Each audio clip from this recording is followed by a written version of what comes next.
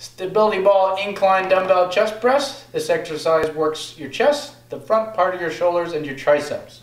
So you want to sit on a stability ball with the dumbbells resting on your thighs, feet nice and wide apart. You want to slowly walk forward until you feel that your hips are off the ball. From there you want to drop your hips down towards the floor so that your lumbar is supported on the ball. Then you're going to bring the dumbbells to your shoulders. Keeping an A grip, press the dumbbells straight up and down, like so.